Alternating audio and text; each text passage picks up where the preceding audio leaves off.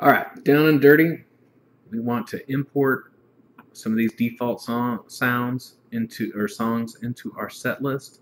So I'm going to show you how to do it. Right now we're working with the local knowledge set list. It has our list of songs that we do already, but I want to add the funk beat, funk number 7. Okay, so here's how we do it. We select funk 7.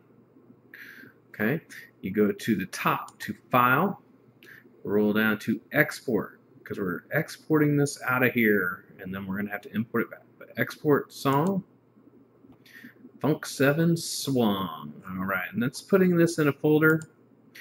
If you look here, see I just click this to see the long path, but this is under, I keep mine in the C drive, users, Rob, documents, BB workspace, user line projects, and the very last, so it's basically in your project folder under songs. That's where these are going to go. Okay, so just save it there. All right, next thing you need to do is you need to go up to the top and click the set list, because we're going to take this song we just exported and we're going to import it into our set list. So back to File, the top, back down to Import this time, Song. Scroll down, we're in the exact same folder. Scroll down to Funk 7 Swung Song. Alright, there we go. So click that bad boy. Want to open it up.